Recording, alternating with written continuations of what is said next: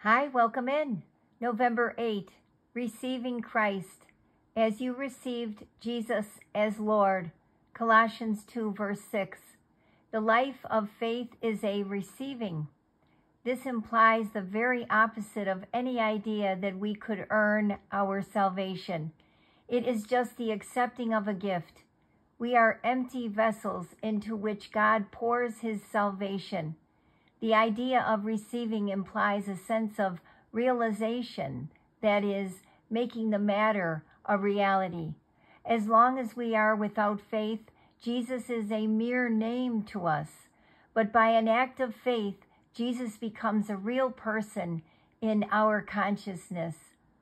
But receiving also means getting possession of. The thing I receive becomes my own. When I receive Jesus, he becomes my Savior, so much mine that neither life nor death can rob me of him. We have received Christ Jesus himself. It is true that he has given us much, life, pardon, and righteousness.